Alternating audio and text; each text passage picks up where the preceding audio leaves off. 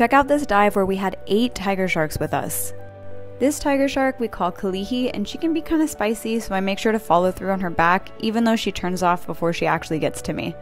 And as I pan over, you see the 4 tigers in the background, and this other shark named Sarah who actually comes in approaching pretty quickly.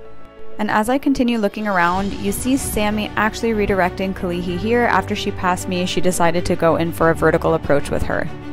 Kalihi is one of the more assertive tiger sharks that we all know really well, and she loves to do these vertical approaches like this, launching her head out before she even gets to Sava, and then he actually rolls her into Tonic, where she kind of mellows out here for a second, which is super cute. And then it turns into a game of tiger shark hot potato when she rolls out of Tonic and heads right over to me.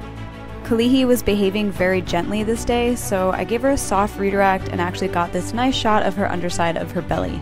And this is just a 1-minute clip of a 6-hour dive we had with these beautiful sharks.